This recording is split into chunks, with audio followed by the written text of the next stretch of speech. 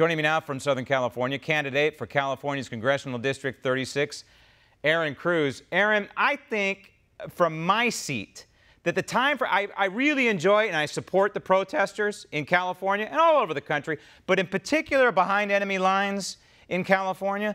But it seems to me that maybe the time for protest is over. And it's time to take matters into your own hands in California and maybe go back to work, because clearly your governor is working in lockstep with these local municipalities, right? I mean, we're talking the mayor of Los Angeles, we're talking the mayor of San Francisco, we're talking about these county level people. They're working in lockstep. They're working together to suppress your constitutional rights, your ability to move about the state. Isn't it time to give up the protests and just go back to work? Well, I do know that there are going to be protests. There are going to be protests coming on Friday. The people are rising up. They're angry. They want to go back to work. Unfortunately, the powers that be are in lock and step with the governor. And we are seeing a shift.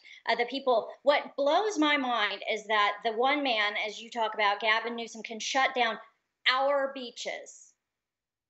We the people, our beaches.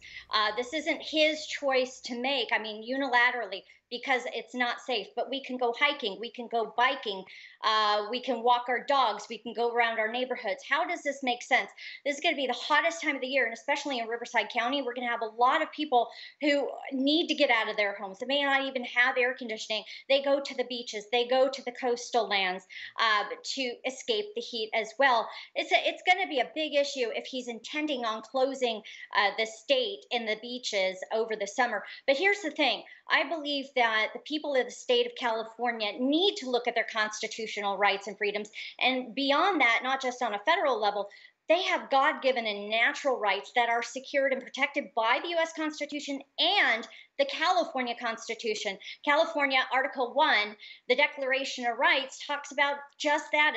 It's very similar, if not the same, as our Fifth Amendment, talking about due process, that no person should be deprived of life, liberty, or property without due process of laws. Right. So how is it that Gavin Newsom or any other local bureaucrat, because they're not elected, can just shut down our economies when there's really no justification? We have 2.47 million Riverside residents and 143 deaths. Right. And they want to shut down our entire It's completely arbitrary. It's not based on science.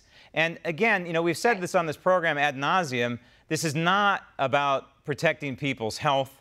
This is about power. It's clear. I'm just mystified that the vast majority of Californians are not seeing this. Maybe they are seeing it, but maybe they're afraid to speak up. I don't know. But there's no law in place. There's no law in place whatsoever to back up what we're seeing here. And that's the amazing thing. And so your county there in Riverside issues this decree, and this is the title of the thing. This is an amended order now based on the original order. Let's go to the next slide, Julie.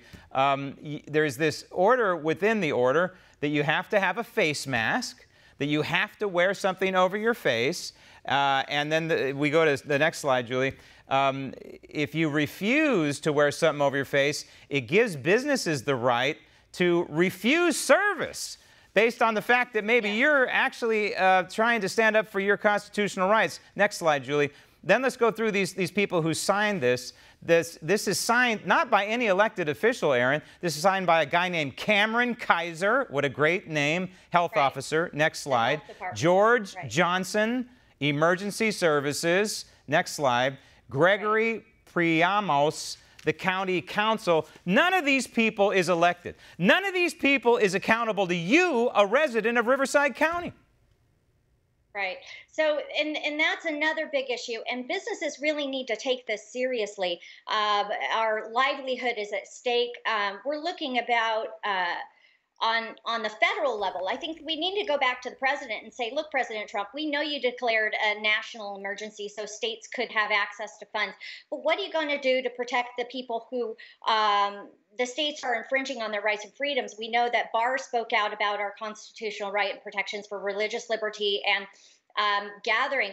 But further than that, what about the businesses? And like the taking clause, without just compensation. Yep. How can the government say you have to shut down your business? You can't employ people. You can't engage in commerce, because a lot of people here in California ship products over the country, over to other Right. states, and we do commerce.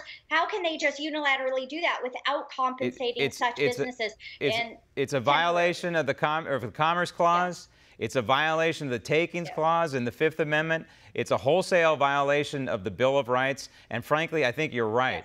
I think that the only hope for people who care about the United States Constitution in the once golden state of California, the only hope is the Department of Justice to defend the United States Constitution and the President of the United States himself. I think it's up to Donald Trump now to step forward and say, hey, you know what, Governor Newsom, you are violating the Commerce Clause. I'm stepping in now. I'm taking over. And wouldn't that be a beautiful thing? Erin, thank you. Want to see more videos like this?